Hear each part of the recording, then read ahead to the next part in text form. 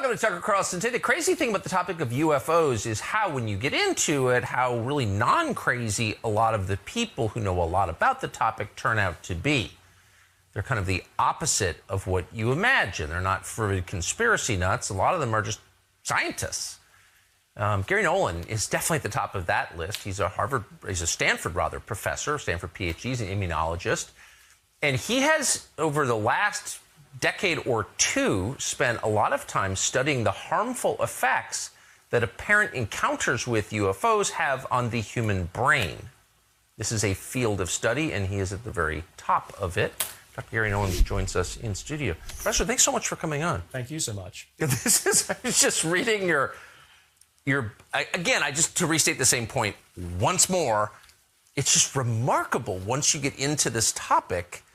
I don't know if mainstream is the word, but it's not fringe at all. So just to kind of to accentuate that point, explain your background for our viewers, if you would.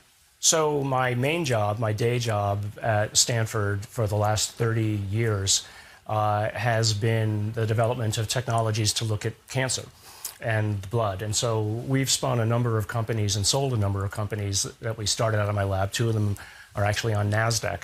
And the idea has always been that if money is coming in from the NIH, we should give back to the public.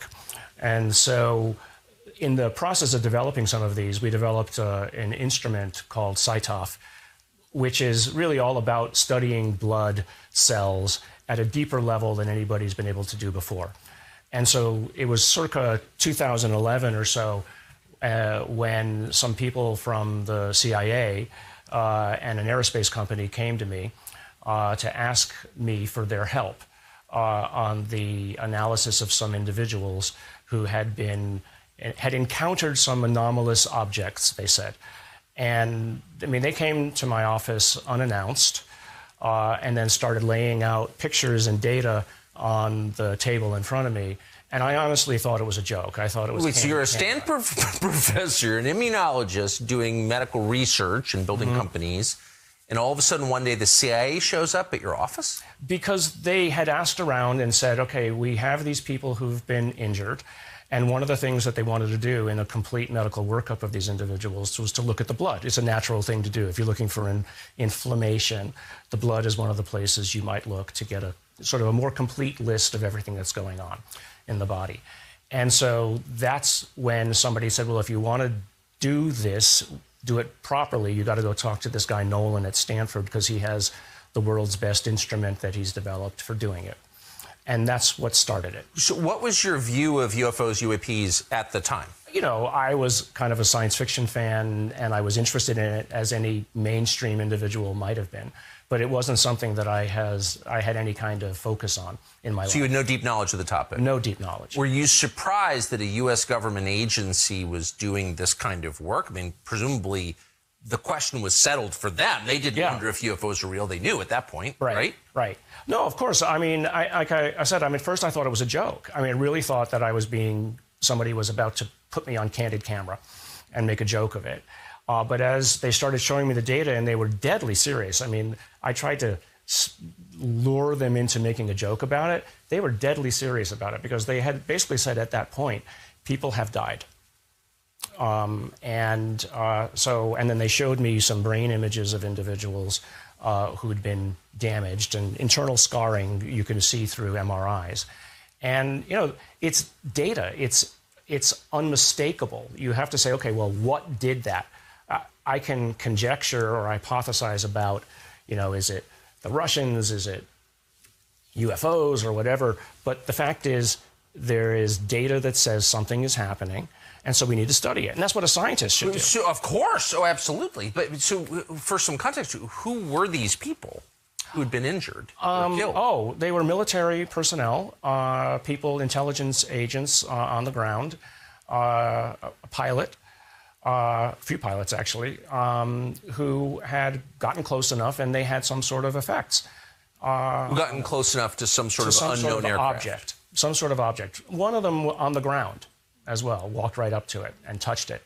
And actually his case is pretty famous, and even Senator McCain was able to come in and help this individual, because the Army was denying him, was the Army or the Air Force, was denying him medical benefits. And so eventually it reached the office of Senator McCain, and he stepped in and forced the Veterans Affairs to do something. He walked up and touched it? Can you back up and just tell what was the story there? That was the so-called Rendlesham Forest case in England, where objects were seen over the bunkers where the nuclear weapons were stored. And things were seen in the 70s. In the 70s or so, yeah. There's quite a few documentaries on it. So, but the individuals who were actually there, I know one of them quite well, and he was the person who was basically denied benefits. And his medical records were classified for quite a while. They wouldn't let anything out about him. Why? So he touched this object. Yeah. Did he describe the object? Yeah, he described the object as basically about 4 or 5 feet across with strange writing on it. I don't know. I mean, it's a long time story. It's not something that I don't try too much to get into the stories and to the ancient literature because there's so many arguments and mis and disinformation about it. I'm more interested in let's collect new data and study it, right? Let's collate the data in a way and try to convince other scientists that the data is real, not that a conclusion is real. So right. I try to stay away from that because there's plenty of arguments and historians who want to do that. So you stay right in your lane. I stay in my lane because that's what I'm good at. Yes. So good call. Just stay away from it. Because so this man specifically, military personnel who touched this object in the woods near a nuclear bunker in Great Britain, what happened to him? He had all kinds of, he had nauseous, he had long-term consequences to his heart. Now, whether any of this was directly caused by the object or not is open to debate. But in the immediate aftermath of the interaction that he had with it, there were medical consequences. So you'd have to imagine that that somewhere back then something happened to him that he's still dealing with years later. I mean, long COVID as an example of it can be a traumatic incident that occurs to your body, and later on you're still dealing with it. Well, with many of those. But part of the issue with him was sort of a PTSD that nobody would believe him. Right, and then when he tried to follow up it with the Veterans Affairs office, the medical offices, they just denied him coverage, which was ridiculous, because he served his country, and yet they were ignoring him. But the CIA believed him, it sounds like. Yes. Well, what happened is that a number of cases like this started becoming known, right? And so what happens is that these cases and events kind of trickle up the chain and then get moved across the DoD and put in a bucket, let's just call it the weird bucket, until enough of them have occurred that somebody says, okay, there's something we should be paying attention to. Havana syndrome is an example of that, right? That enough individuals in diplomatic offices, et cetera, were getting sick, and so there was a pattern beginning to occur and emerge. And so somebody realized, okay, that somebody is probably attacking our personnel in these offices, the diplomatic corps, et cetera. So those cases all end up over in a bucket where eventually somebody pays attention to it. And that was what then instigated them to come to me. Interesting. So how many cases, roughly? About 100. 100? Yeah. Now, of those, about probably 80 to 90% of them ended up being actually Havana syndrome. So as we were studying these cases, the guy who was doing the work, his name is Kit Green. He's a neurophysiologist and is also associated with the CIA, used to be in the CIA. He was going back to what are called the diagnostic codes, because when you have a new medical issue, you start saying, okay, well, what happened to them? They've got this kind of phenomena. They got this kind of problem with their lungs. They've got inflammation of the skin, et cetera. And you put them into these codes. And so it was around 2015, 2016 and we had up to that point in time called this interference syndrome. Something was interfering with these individuals. But then it became obvious that the diplomatic corps issues were happening and that many of the symptoms in those individuals, in the Havana syndrome individuals, matched some of or most of the symptoms that we had in our big bucket. Why? Because They were in the weird bucket at the time, and they just ended up being Havana syndrome, but that was good in a way because we were able to take those individuals out and out of consideration. I didn't have to worry about them anymore. It now became a national security concern. But the people who were remaining were the really interesting ones to me, because those are the people who claim to have interactions with UAPs, right? So it was kind of like in science, you first characterize, you collate into categories. Yes. The categories that are understood, you just step aside and put them aside, and they're handed off. Now it's a huge operation in the government to deal with those. In fact, the Senate Intelligence Committee just came out with a report this morning that has language specifically in it to look at the Havana syndrome cases and to understand it. It also has interesting, I don't know if you saw it, it also has language about UAPs and basically admonishing the Defense Department, saying, you guys have been dragging your feet, no more. Whistleblower language. There was also a situation where they want to go all the way back to 1947, they want all the Defense Department and the CIA, et cetera, to collect all the information around events that have occurred. They want all of, interestingly, the NDAs, the non-disclosure agreements, they want those all listed because the NDAs are associated to people, and that means they can start to name the people who have been involved. They want all of the information on the disinformation and the obfuscation that's been going on, and they want information about the medical harms that have occurred. Right? And that's all in the National Defense Appropriations Act for 2023. So this is way outside your lane, but since you've had so much experience dealing with all the people involved, maybe you have a theory. Why do you think DOD or the U.S. government more broadly has lied about this for so long? So I think that they were just afraid of admitting that they don't have control over the airspace. Yeah. That's one thing. But also, it's really back to what it is that I was saying before. We have the data, but we have, to the extent that there is proof that there's something else here, they didn't want anybody to know about it because they're scared of what the reaction might be. Yeah. No, it makes sense. I mean that's a human reaction. It's a human reaction. Yes. But the other point is, I think that's important to realize, is that when a lot of, let's say, these events were occurring and there's claimed crash materials that might have been collected, this went off to places like Lockheed and all of the big aerospace companies. They wanted to profit off of it.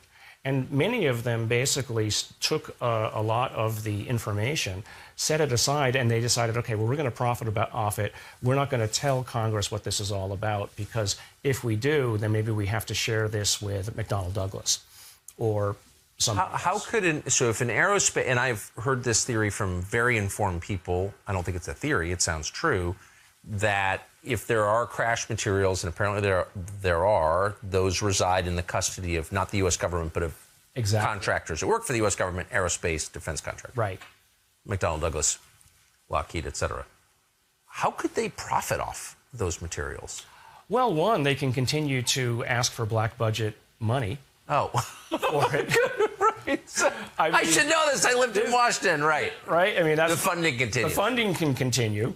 You might hope eventually that you can understand it, right? But, and thereby profit off of it.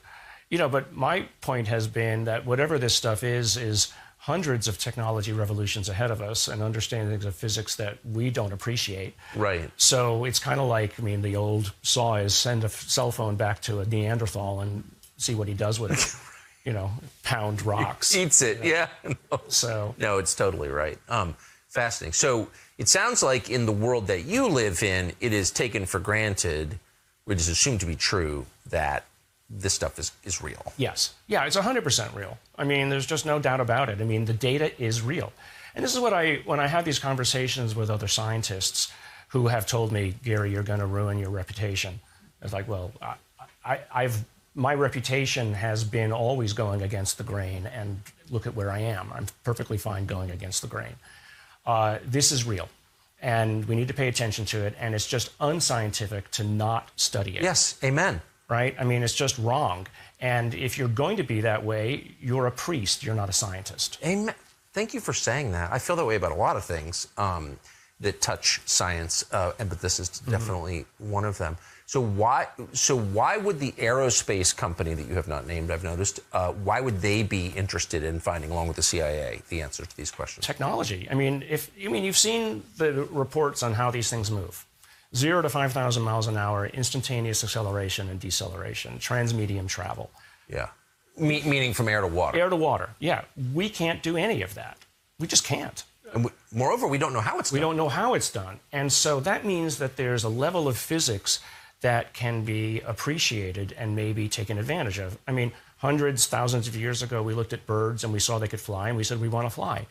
So now we see this happening, and now we realize that our physics doesn't answer how that moves, so we need new physics. And so that, to me, is the most important aspect of this. But if we go back to like where my career came from, I always look at data and say, what can I do with this and make something out of it to give back? What technology can I create that can be used by everybody? So similarly, I look at these materials, and I do have some public materials, and I say, if I can understand these at the atomic level and understand how these things are put together, I might not understand how anti-gravity works, but I can now bring in scientists who might be experts in the kinds of atoms that are there and say, tell me what this might have been used for, because this is where it came from. But I mean, all of that was sort of like alighting around the central question, which is like, who made these? Like, who are these people, these things? What is this force? Yeah. Not human. I don't know. I mean, and that's why it's so hard for me not to say what I think it really is, because if I do say it is absolutely this, people will start to question. Of course, because you can't know, right? Right. But I think the better way to do it is to convince people that the data is real. Let's move back just one sentence. Yeah. So without putting your professional credibility, reputation on the line, et cetera, you're around people who study this stuff for a living, who are the most knowledgeable people on this topic in the world. Yes. What is their general sense of what this might be? That this is not from Earth. Right. That it's not from Earth, that this is these are aliens, essentially. And, you know, until I see a piece of technology that does something I don't understand, or until I see an alien body, I'm going to also remain skeptical. Of course, as you should. But it doesn't mean I won't study it. And people say, well, why, if you are so skeptical still, you're studying it? Because it's the most important thing that could have ever Of course, but that's why we cover it on the show. Not because I have no special knowledge. I know nothing, really. But why could by definition, it's the most important. So is the general belief that these objects, whatever this is coming from outside our atmosphere, or that it's coming from beneath the oceans? Both, I think. I mean, whatever it is, it's clearly been here for a long time. And it doesn't necessarily care so much about us, but in terms of, you know, if it wanted to wipe us out, it could. Clearly, obviously. All you got to do is go out to the asteroid belt and push a big rock our way, and that's the end of us. We're the next dinosaur problem. So the next question is, well, if they've been here all along, before we were even civilized, well, whose planet is this really? And do you think that there is evidence that this is an ongoing thing? Yeah. I mean, so I don't know if you know the astronomer and venture capitalist Jacques Vallée. You probably heard his. Of course, yes. And so he's actually a good friend. You know, he's written books about the matter, showing that if you go back into the historical records, things written by the scientists and philosophers and mayors and kings of the day, you know, it's in the record. This object was seen, it looked like a wheel, or it looked like a shield, and it showed up over our battles, and, you know, et cetera, et cetera. So you can go back and recontext the observations and say, well, if somebody wrote that today, I'd call it a UFO or a UAP, right? Of course. So it's been here. I think really, you know, one thing you have to ask is, well, why do they show up? And maybe it's just, and why don't they land? That's a question I often get asked is, well, why would you? I mean, do you try to establish diplomatic relations with the ants in your garden when you move into a new house? Right. No, you do what you want, and you dig up the yard, and you do as you please. You try not to interfere with them. You know, if there's a nest of birds, you're not going to interfere. You're going to try not to bother them. So, because you've got your own business going on, you're doing your own thing. So, what that thing is, I don't know. There does seem to be some connection between nuclear power, nuclear weapons, nuclear fission itself, and these objects. I mean, have you clearly noticed this? Yes. Well, I think if you ask yourself the question, how could we negatively interact with them, right? I mean, there's probably little that even they could do if we blew up a nuclear bomb around them. So to the extent that we have reached a level of technological capability where we can be a problem to them, nuclear weapons are one of them, right? I mean, but look as far as where we're going to be 1,000 years from now. We're starting to move out into, like with Elon Musk, into Mars. Maybe someday we'll be able to travel to other solar systems even by conventional means. So if you are an emerging species in this area of the galaxy and there are elders running around, maybe they want to pay attention to the monkeys who, you know, are usually throwing mud up against each other on the walls and stuff. No, it's a completely... Does this bother you at all? No. I think it's exciting. I mean, why would it bother me? I mean, because I don't think that they're here necessarily to harm us. And if they want to, they can, so nothing I have any control over.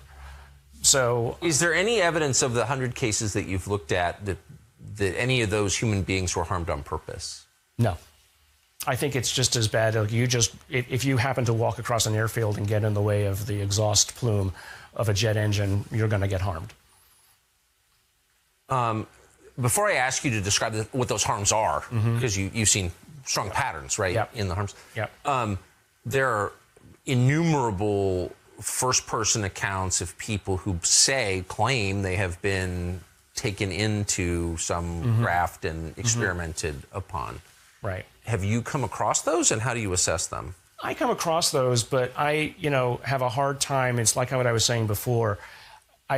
It's an encounter. It's an experience, but whether those experiences are real or whether or not they're imposed on these individuals as sort of an altered reality memory, I don't know. I mean, here's an example. There's a great case. It's in France. This family, this is just within the last few years, driving down the highway, a mother and two children in the back. They have an open-top car during the day, a crowded highway. They see over their head through the window a craft. I mean, it's just obvious, and then she's looking around. The mother's looking around and saying, and noticing that nobody else seems to see this. Okay, so the kids in the back have a camera, a phone, take a picture. When they get home, they take a look at the picture. There's not a craft, but there's an object, a small sort of star-shaped object about 30 or 40 feet over their car. So let's say that's the object, but it projected an image of something else, and yet that's all they saw. So what happened? It's sort of like it was a projected 3D image of something, but it was only seen by them.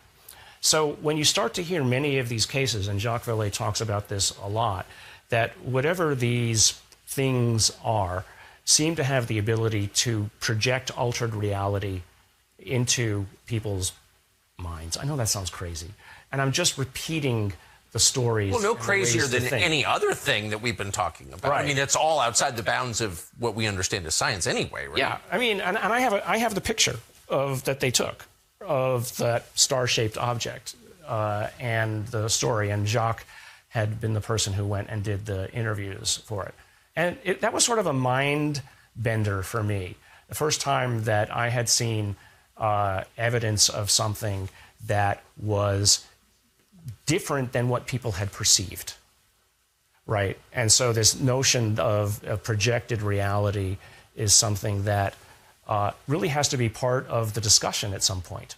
So there have been, over centuries, many centuries, reports of livestock being killed, drained of blood, in conjunction with sightings of these objects. Right. Have you come across anything I mean, like that? I know of it, and I know the woman, Linda Moulton Howe, who did a lot of these original studies. Again, it's data. I don't know why anything would want to do that.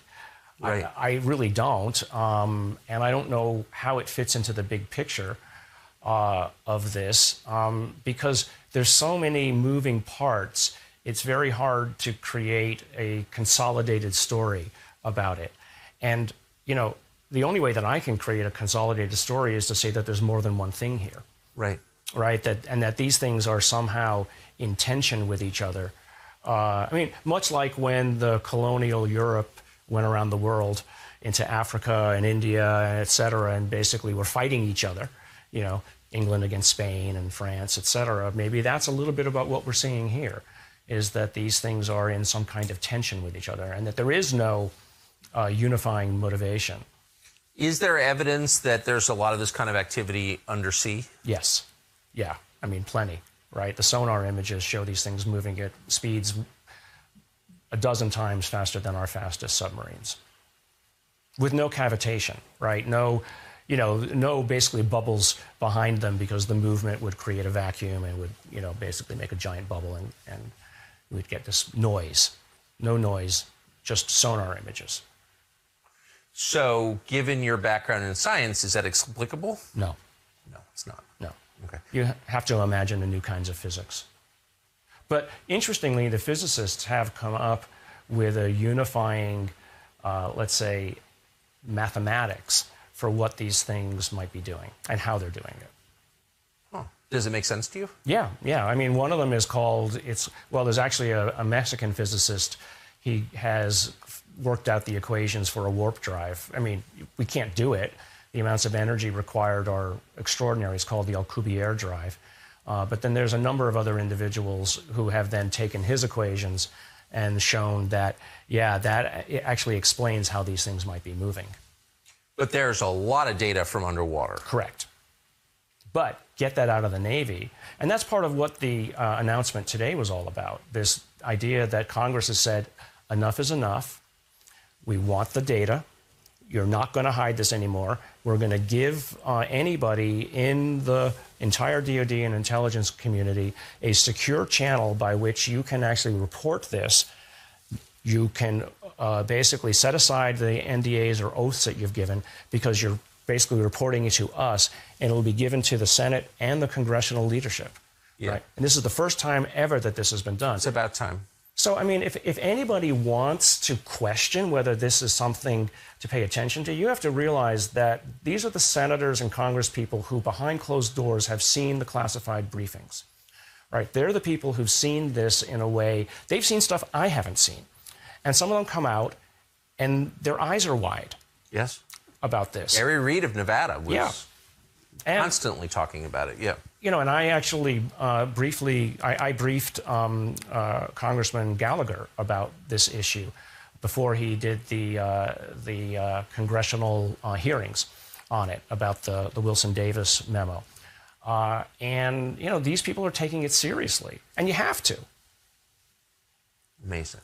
So tell us about the injuries. So again, you've seen 100 cases. What kinds of injuries do people sustain?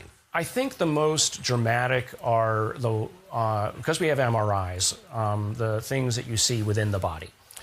And so what we had done was, in looking at some of these MRIs, we had noticed damage in the brain, white matter disease, it's called. If you know anybody, for instance, who's had multiple sclerosis, and you look at an image of their brain, you'll see these white matter objects. Oh, yeah, you can see it there. Those white tracts there are just damage to the brain, right? Those are dead areas of the brain. And so if you have that dead area of the brain, whatever that function might have been is now gone, right? So memory, movement, et cetera, can all be affected. Now, the brain can luckily rewire some things. And so depending upon the extent of the damage, you can maybe get over it. But the ones that you just saw in that image before on the right, those are serious. And that was what essentially convinced me. But what I asked for of these people, I said, look, I'm not just going to believe you because you showed me images of these people. I want to meet the people. And so I was taken to meet the people and interview them. And I took their blood for later analysis. So it was seeing is believing, and validation and verification. I did as much as I reasonably can. Now, they could be lying to me. I don't know, but I doubt it because I saw some of the sort of the consequences of their injuries, that you could sort of see how they were acting, et cetera. And did they describe the encounters that they had? Yeah, they did. And I shouldn't talk about some of them because some of those people's names have kind of become, public. And so sort of HIPAA rules really prevent me. But so without identifying them, yeah. What kinds of encounters did they have? Objects on the ground that were, glowing or, moving too fast, or they were there and they got too close to it and then it just disappeared. And then afterwards they get these radiation burns. Very often some of them have been basically on the skin. You see this sclerosis of the skin, reddening, inflammation of the skin. Like a Nagasaki. So some sort of electromagnetic radiation, we imagine, but then it goes deep enough into some of their bodies. If they got too close, that would cause lasting scarring within the body, which is not something you ever want to have. And then the brain injuries. And the brain injuries were interesting because one of the things that we noticed in these individuals, and this is sort of a side study which I'm working on with a group at Harvard, is we noticed that an area of the brain, the caudate putamen, in many of these individuals was overdeveloped. That's a whole other story, but basically we figured out that this is an area where intuition happens, and a lot of these individuals who we had let's call them high functioning. You don't get to be a pilot of an expensive craft without being reasonably smart and having intuition. Just a side benefit of studying this allowed us to come up with a medical understanding of where cognition is happening in the brain, and we're following up with that in a mainstream science way with a neurophysiology group at Harvard. And we've validated the original findings. But that was it's sort of an example of, because we paid attention to anomalous data, we found an anomaly that really had nothing to do with the injury in the first place, but it told us something about what makes people intuitive and smart. And that is going off in a mainstream direction. That's cool. Yeah. So was there consistency in symptoms? Yes.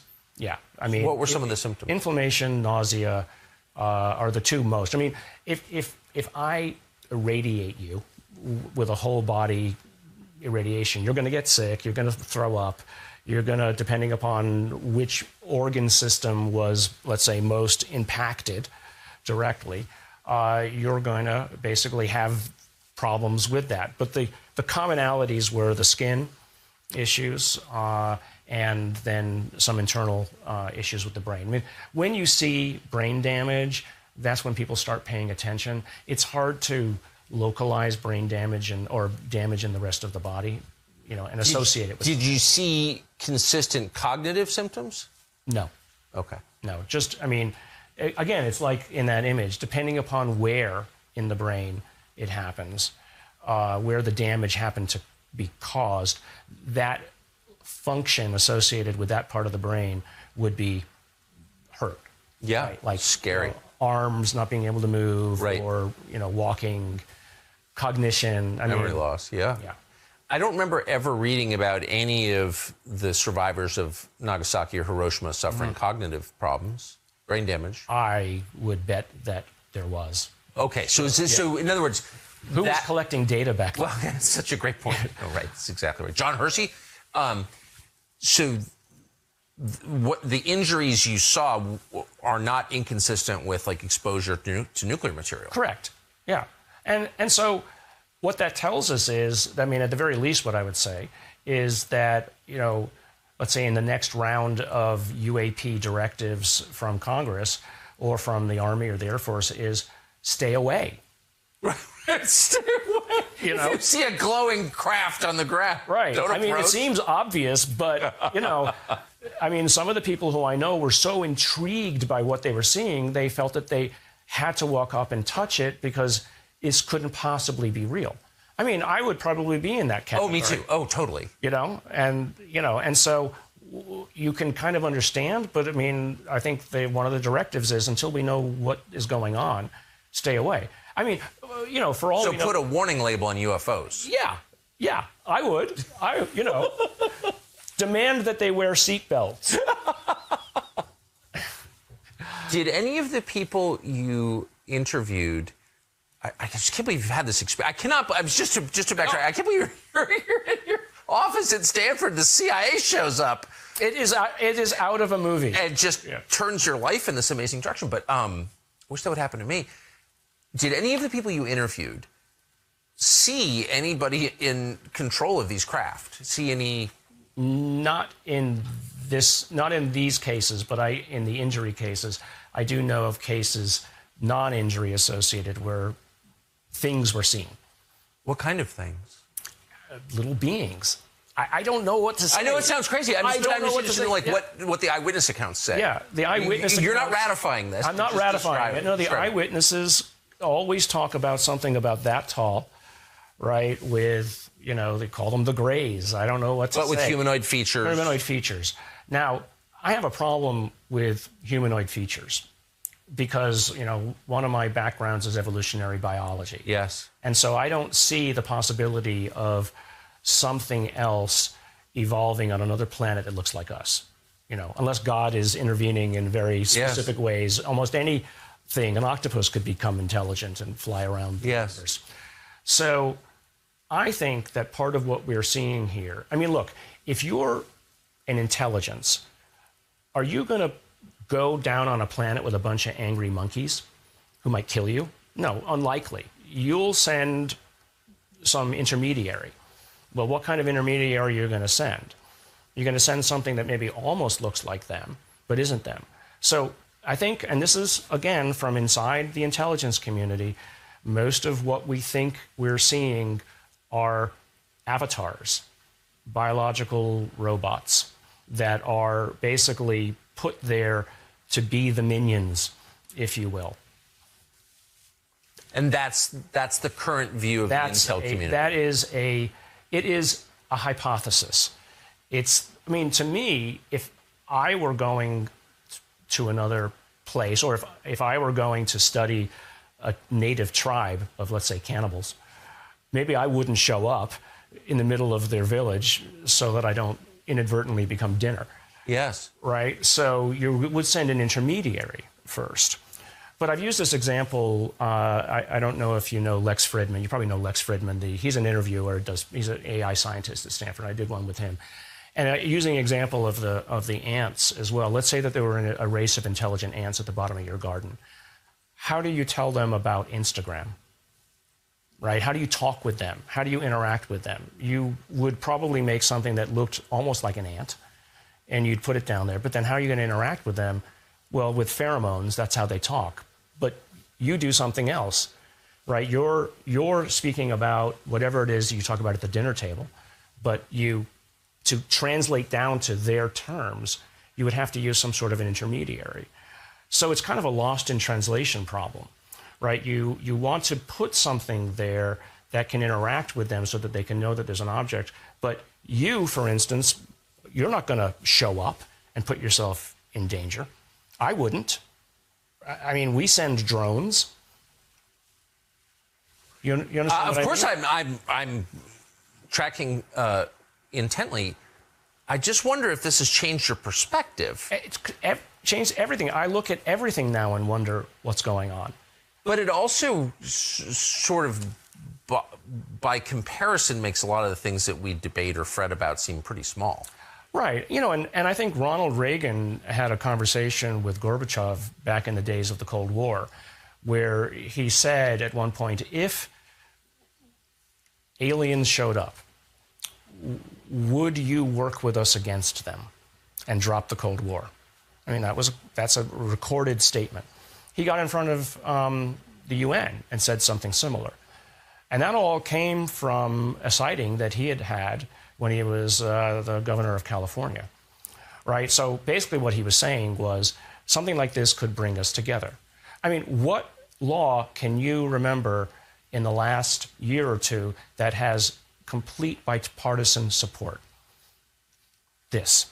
Yes. Right? This has brought people together. And people say to me, well, why are you talking about it on this show or that show? I said, because this is above politics. Yes, it certainly is. It has to be. You know, and if we can't talk about this in a non-political way, then why are we bothering with anything? We might as well just silo ourselves and build walls around everybody. That's how I think about it. I couldn't agree with you more. And it's also inherently fascinating, but it raises a lot of questions, a lot of theological questions also, right. I would say. Yeah. Well, the Vatican is deeply involved yes. in trying to understand this as well. And the Vatican has already come out and said, if there are aliens, they can also be children of God. Yes. Right? There's no reason they can't be. There's no reason we can't treat them as, you know, as humans, if you will, even though they might not be. Right? That we need to treat them as equals, because why not? They have no problem with it. And this is more, I mean, especially if you speak more with the Jesuits, right? The Jesuits are a little bit more amenable to this kind of thing. But the Vatican has come right out and said it. Well, they have their own observatory, I believe. Yeah, the Vatican Observatory and the Vatican Astronomer has come out and said positive things. And they've been on this for a long time. Yeah. And, you know, there are rumors of stuff that's deep in the Vatican Library that a good friend of mine, who you might want to eventually have on a show like this, is Diana Pasulka at the University of North Carolina. She's a comparative religion professor.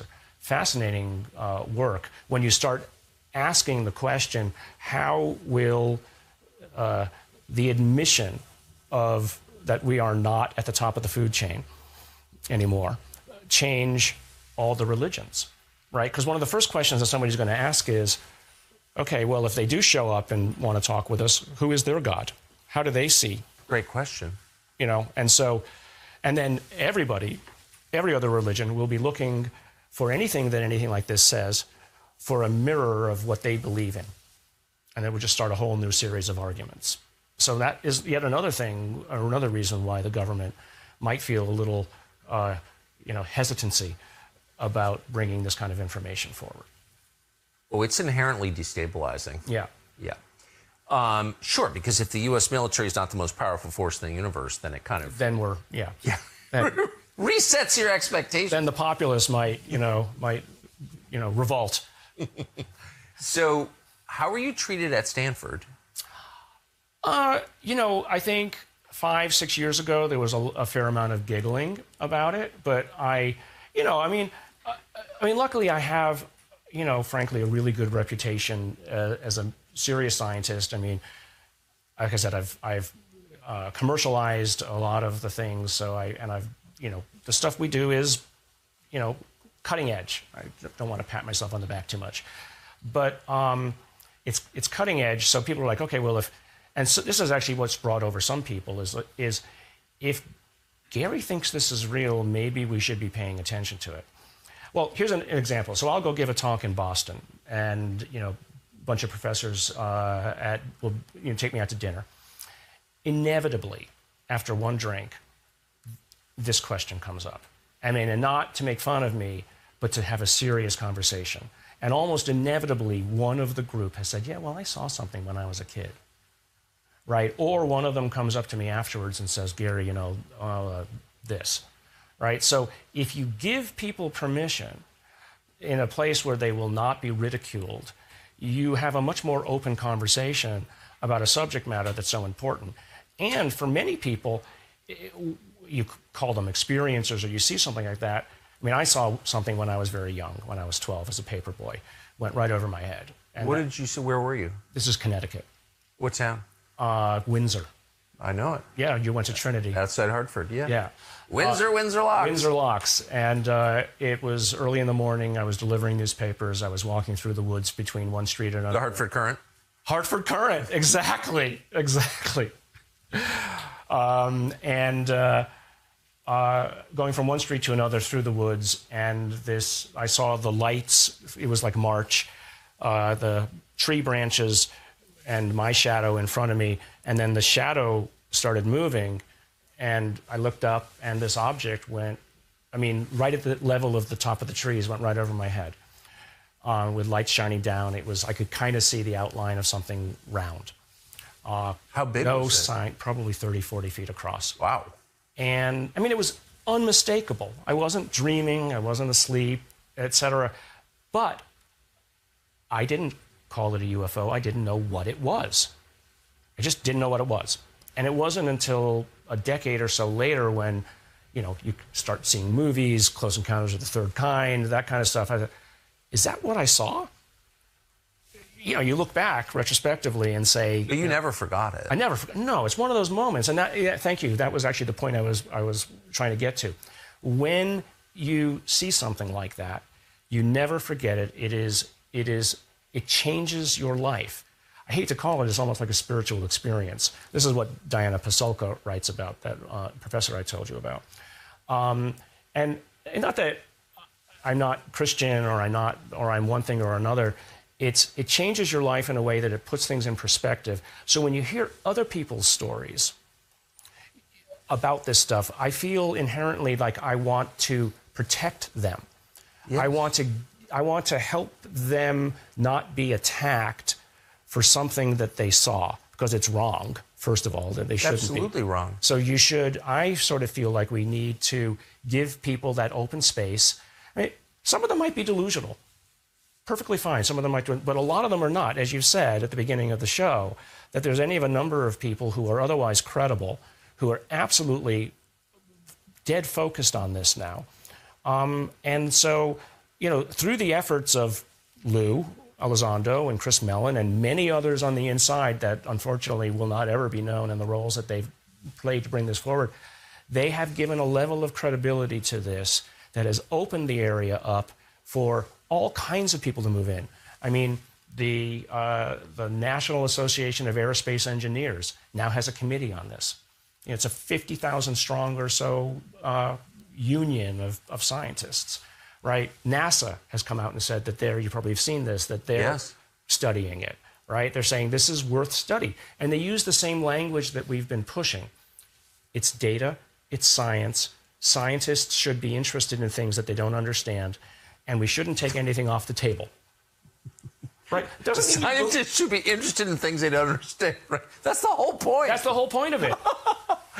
So that leads to the bigger and very obvious question, which is, how can we have a society in which many people have firsthand experience of these things, in which mountains of data exist proving that there's something there that we don't understand, and yet there's still this social sanction levied against anyone who mentions it? Like, what is that? Well, I mean, it was directed misinformation and disinformation. And so one of the things, you might want to look at the language of the new bill that just came out today. Literally, Lou sent it to me, exclamation points, saying, we want you to catalog, the intelligence services, all the attempts at obfuscation and disinformation of the U.S. public that you have been doing. Beginning with Roswell. Beginning with Roswell, 1947. Right. Actually, there was a case 2 years before Roswell, but that is not really very well known. Where was that? Trinity, actually. It was just very close to Roswell. Trinity, New Mexico? New Mexico, yeah. Interesting case. But, the reason why that's important is because, people's lives were ruined, right? People's careers were derailed.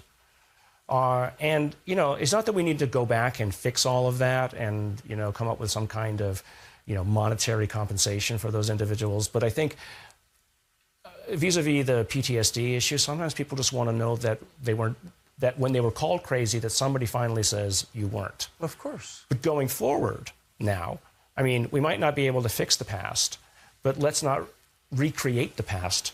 And the truth is worth telling for its own sake. Yeah. It's just, it's a virtue to tell the truth, period. And, it's interesting. I think, I go around and I will talk to people about this issue. So many people have not heard about this that it kind of surprises me in a way because, I would be interested in it. But then I realized if it isn't affecting the bread and butter issues at their table every day, why should they care? Right? And so, I think that those of us who are in the middle of it need to realize that we do live in a bit of a bubble, and that the rest of the world is trying to just survive. And whether or not there are aliens or whatever, it's not going to change. When it changes their lives, then they might pay attention, right? So, I mean, it is still something which the public finds fascinating. And, you know, if you do a public survey of it, if you were to list that amongst the things that, do you think this is interesting? People would check yes, it's interesting. But they aren't actively going out and seeking answers yet, except it's begun now to open up to the point where the government has said, yes, it's okay. Now scientists are saying, okay, it's okay now. All the people who are kind of in the closet are now coming out. And but it's been almost 80 years. Yeah. And even before that, I mean, pilots throughout the Second World War, they called them Foo Fighters. Yes, you know, right.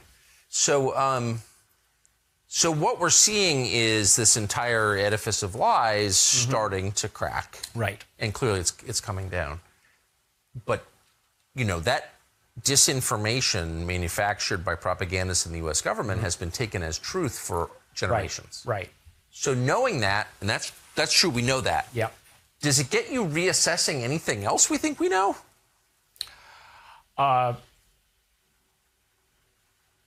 Yes, in some way. I mean, but if they lied about that, what else do they lie about? I'm not so sure I want to say it here. Okay, that's it. I totally get it. Yeah. But the answer yes is enough. So yes. It has. Yes. I think that the nature of our reality is yet to be fully understood. I think that's, you know, that there's a lot of things that people think are fringe that appear to have some evidence. And my interest, frankly, has been, can I place this fringe object in the mainstream of science, right? Can I come up with some kind of explanation about how this weird stuff people think is happening can be real, right? Not that I have to believe it, but what I want to do is place it into our physics or find a bridge and a connection to it so that we can explain it. Now, what's good about all of these things is that money now is starting to appear, right? I mean, New Jersey actually now put out a postdoctoral fellowship for people to study UAPs, the state of New Jersey, right? I mean, I'm involved with, you know, trying to set up resources to be able to fund researchers for this kind of stuff. Because, you know, scientists inherently will follow the money. I can't take my NIH dollars and go study UFOs, right? I mean, I have a certain box I have to stay in. But I do have money from an endowed chair that I have, which is, I can do anything I want with. It's $400,000 a year. And I have talked to the donors, and they're fine with me using some of this to study UFOs, right? So I have the money to do it. I've also spent a lot of money out of my own pocket on it. But now that there is going to be, let's say, validation, you know, the National Science Foundation could get involved.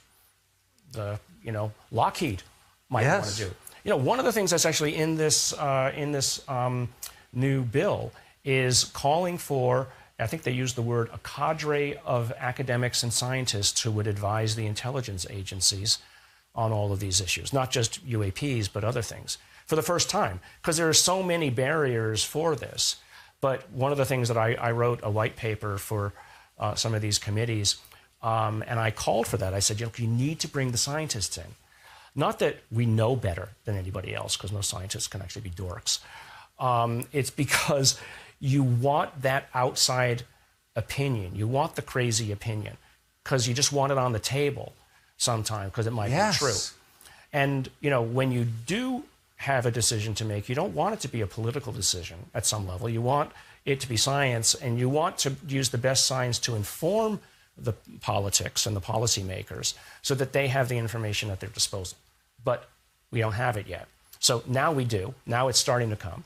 And it's literally in the bill today that says we will now try to establish and find ways to bring scientists on board in secure manners, right, with classified access, because I don't want to give it to the Chinese. I certainly don't want to give it to the Russians. Yes. Right? So obviously this information has to be vetted, whatever we might learn. But then at some level, though, you need to get the information out to academics, because the silo approach of the last 80 years has not worked. Having one piece of it at Lockheed, having another piece of it over here, another piece of it over there, they can't talk to each other, right, by definition of how these things are set up. That isn't how a laboratory works. That isn't how science works. I need to know all this other stuff. Of course. And so we need to find a way to declassify enough things so that the collective smarts of the country can come to bear on it to hopefully use it. I mean, I come back to constantly, if there's something here, can we use it? And can we take advantage of it? Well, first for the country, and then for the planet. That's just my interest. That's always been my approach to life. I think the most heartening part of this conversation, not only has it been fascinating, but is the confirmation that science still exists, scientific thinking, the open-mindedness that science requires still exists. It's not all just superstition, right, and reflexive political orthodoxy. So anyway, I'm grateful that you're doing this. I'm grateful you're taken so seriously at Stanford. Yeah, and above all, I appreciate your telling us all this. Thank you very much. Nolan, thank you very much. Appreciate it. Amazing. Tucker Carlson is the name of the show. New episodes 3 days a week on Fox Nation. Of course, every night